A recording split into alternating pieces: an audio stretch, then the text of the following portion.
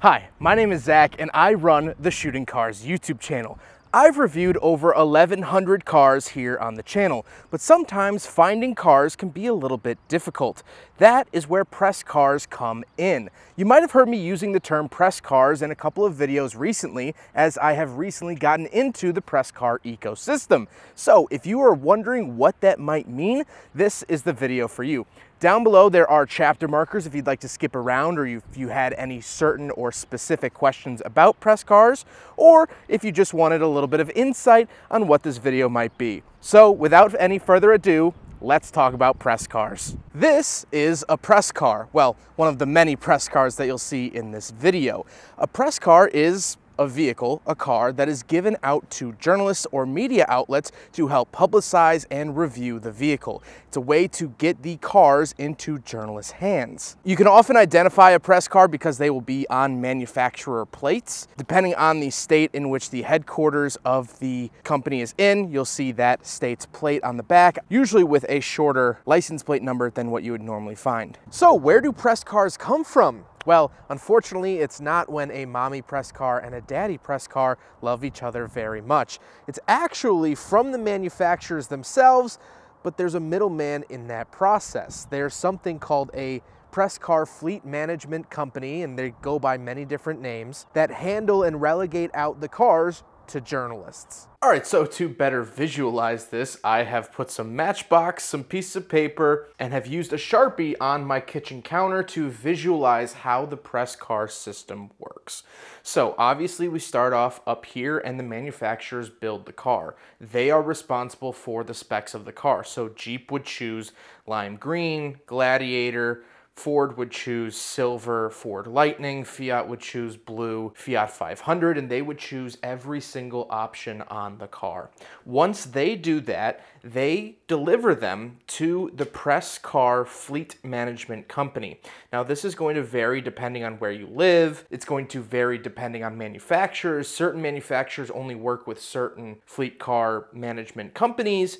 So in the real world, Fiat and Jeep actually use one, and then Ford actually uses a different fleet management. But, you know, for the reasons of this video, let's just say they all use one. It is then this company's job to distribute the vehicles out to the different media outlets. That can consist of videographers like myself, magazines, journalists, whatever it might be. If you've seen a car on the cover of Car and Driver, it came from a press car fleet management company. Then when the journalist, magazine, or videographer is done with the car, they send them back to the management company, and then they go off to other outlets. So the same press cars get used across the board. I've reviewed cars that many other journalists have driven. And so when they go back to the press car fleet management company, they get cleaned, they get detailed, made to look pretty, and then sent back out.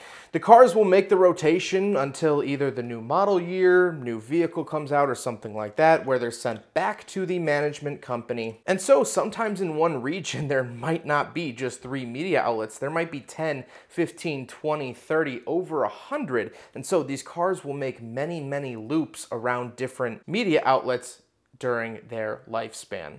After these cars are used up by journalists, there's a couple of things that might happen to them.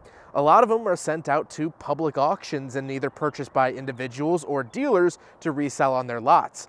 Some of the cars are taken back by the manufacturer and completely dismantled to be studied about what things wore over that year. Another outcome, unfortunately, like I predicted, was the fact that some of them do get crushed because they are pre-production vehicles, and pre-production vehicles cannot be sold legally to private parties. Since they don't technically have a proper VIN number, unfortunately, they can't be sold to someone like you or I, so they have to legally be crushed. However, that is very rare. Most of the cars end up getting sent off to auction or get pulled back to the manufacturer, dismantled, to learn more about the chassis that they've built. So how did I get involved with press cars? How did I start receiving them? It's probably my most asked question. Well, contrary to popular belief, it's not because of my stunning good looks and chiseled abs.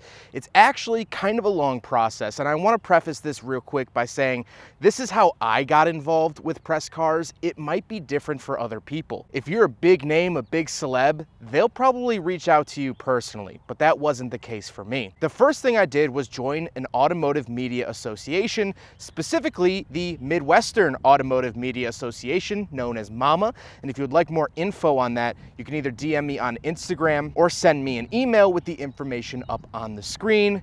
It's kind of a long process and it doesn't apply for everyone. So I joined MAMA, and they have close relationships with a couple of different fleet management companies, and that's how I got in. I started talking to a couple of the people that run those fleet management companies, and what they do is they act as the middleman, as we just discussed, but what they also do is they shop me around to all the big manufacturers. So the fleet management company actually emailed Toyota and they said, hey, we have this new hotshot young kid outside of Chicago who would like press cars. And I sent them a couple of different examples of my work, and I have to get accepted by each of the manufacturers. So I had to get accepted by Toyota and Lexus. I had to be accepted by Volvo separately. I had to be accepted by Mazda separately. I had to be accepted by Hyundai separately. And so the list will ever go on. As of right now, I just recently got accepted by Honda and Acura, but there's so many more makes and models on the table.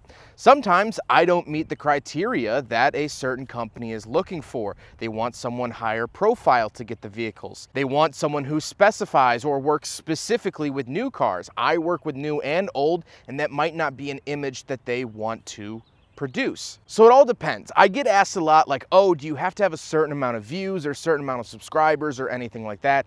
And the answer is no. There are people with fewer subscribers than me that get press cars. There's people with way more subscribers than me that get press cars. What they want to see is consistent work, good work, and of course, enough views to justify sending someone a car. So the biggest thing I can tell you is to A, join a media association wherever you live in the world, and B, is to just have a good catalog of work that you can show to someone. When I started this process, I had already reviewed over 900 cars. So I had a big backlog that I could show these companies and say, hey, I've driven your product before, I've liked your products before, this is what I do. Now, I'm not saying you have to have 900 cars to apply, but it's something to keep in mind. One more thing before we move on to some paperwork and logistics stuff is that 25 years old is a good age to be. There's a lot of car makers out there whose insurance won't cover anyone under the age of 25. So if you're 24 and a half and you're thinking about getting into this line of work,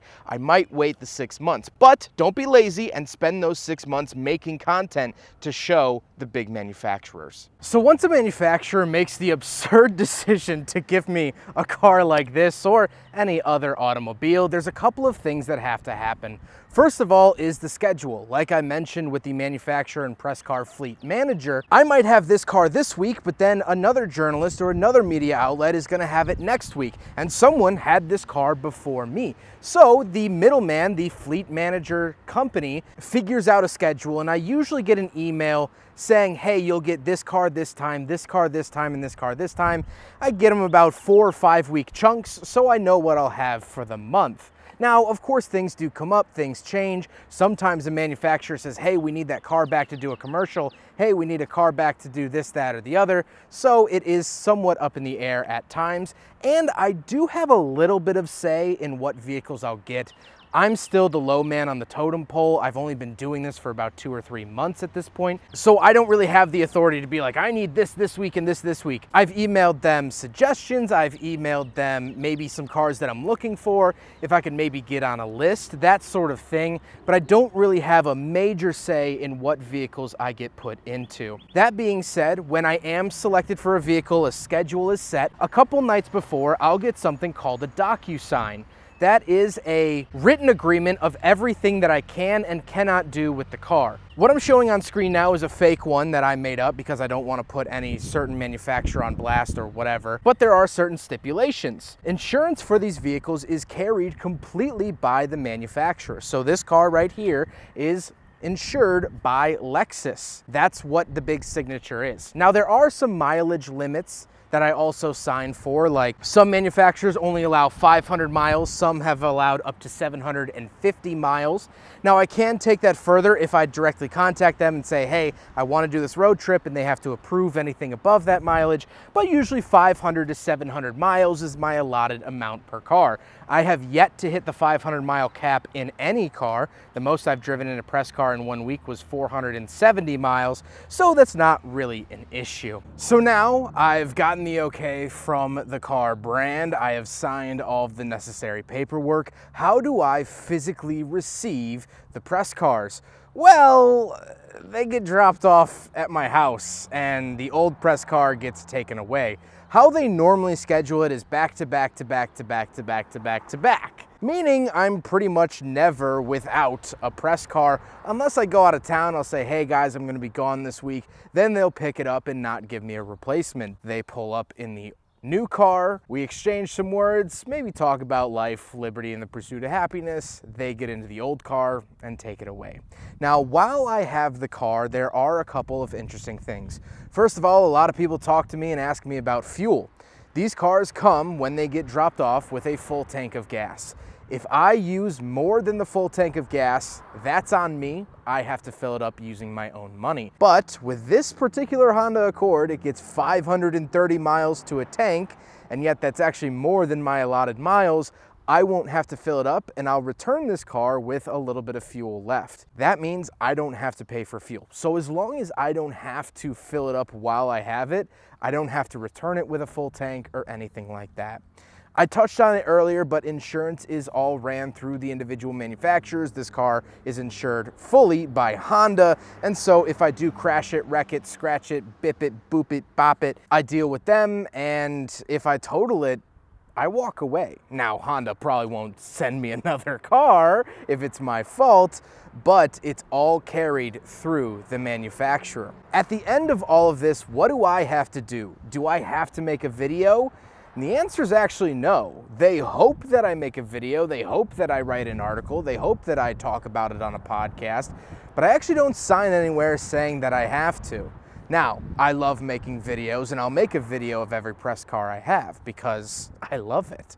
But I don't actually have to in writing. There's also people that get press cars that are analytics specialists, and they just have to know what's hip and current and happening. There's some people that work for consulting agencies, the people that tell Honda, hey, you should have heated seats in here. Hey, you should have this, you should have that. Honda would hire someone to tell them what the people want. Those people get press cars as well. And they don't have to write about it, they don't have to post about it, they just have to experience it and talk about it with their colleagues. So there is no written requirement for me to make this video or any review, but I want to, and I like to show my appreciation for Honda going out of their way and giving me a car or any of the other cars you've seen so far in this video. So that's about it for the basics of press cars. Just to run through it real quick, a press car is a vehicle given out to journalists or people in the industry to sample and test on their own. Press cars are managed by a fleet management company who is responsible for sending them out to the journalists and industry people, as well as detailing them. I got accepted by each of the manufacturers. In order to get press cars, I have to sign a release, as well as for insurance. I have to sign a bunch of paperwork, and then when I have it, I don't have to pay for gas unless I have to fill it up, and they hope that I make a good video about it. If you have any more pressing questions, please leave it in the comment section down below. These were just sort of the major points, but I will be monitoring the comments of this video for the next couple days after it comes out to see if you have anything specific in mind. If I don't reply, or if you have a very, very specific question, you can contact me with the information up on the screen. My email is pradelreviews@gmail.com, and my Instagram, which I check more, is shooting_cars. I hope this video was informative. I really hate automotive gatekeeping. If you're curious about press cars or anything talked about, I hope that this helped. I hope this answered a few questions. And one more thing, press cars are a huge privilege. They didn't have to do this. Lexus didn't have to accept me.